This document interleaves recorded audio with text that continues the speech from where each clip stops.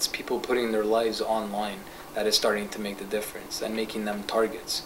Information is of value to these people. There's a whole underground market of trading credit cards, identification information. So when you put that in perspective, that everybody's life is now online, we can see that they're becoming targets, whereas 10 years ago this wasn't really the case.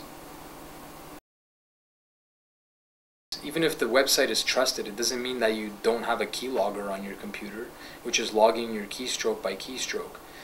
It is better if the site has a lock and it's a trusted site, but it doesn't necessarily mean anything's not going to happen. You could have a Trojan on your computer which is leaking information and has nothing to do with who you're connecting to. It has to do with that they're logging every single keystroke you type. You got to be cautious about how you who you add to your list and what kind of people, what kind of photos you're posting, because people are tagging. And there's one thing that's very disturbing, is that when you post a photo on Facebook, it is now property of Facebook. They own the rights to your picture. And a lot of people don't know this.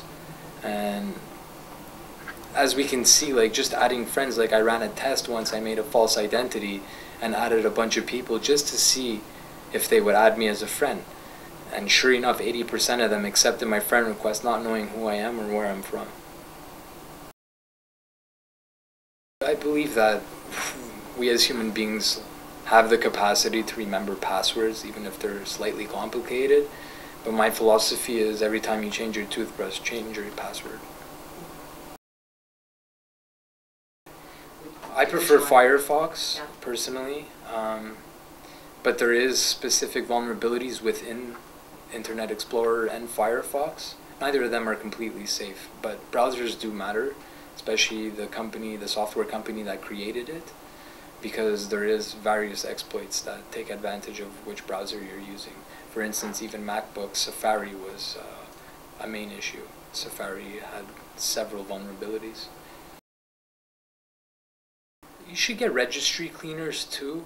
There's other things than just clicking clear cache. Things are stored in hash, so it does help in some instances, but at the same time, it doesn't necessarily mean it's going to prevent a hacker from getting your passwords. I recommend using proxies simply because it acts as a gateway to wherever you're connecting to. So on the other end, they'll only see the IP address, which is normally the proxy, if you're using a proxy.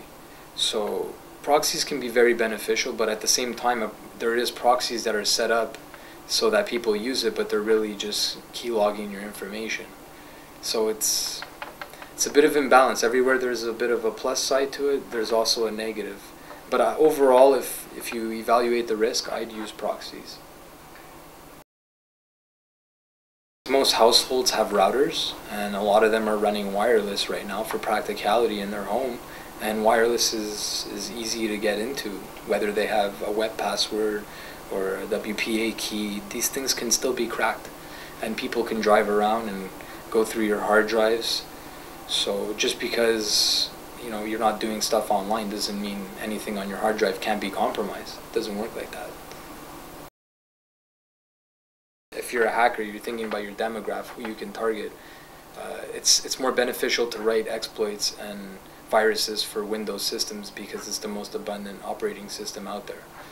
But ever since Macintosh introduced the Intel chip, they've been stumbling along quite a bit of problems because they're using that same chipset, that same processor, and it's basically trying to combine the architecture that Windows has. So in the near future, you're gonna start seeing quite a bit of viruses for Macs as well. For the average user, if there is an antivirus software available for your operating system, there's no question you should have it. You should look at security as a whole, that you may be attempted by hackers, you may be logged by your ISP, you may be this, you may be that. There's so many factors to factor in. The fact is, you have to expect the worst case scenario, and the best practice to do is constantly update, read up, do a little bit of reading. People are always on Google anyways. Type up internet security, see what you can figure out. It can definitely be beneficial to you in your future, because the way technology is headed, sooner or later everybody is going to need to know fundamentals of security.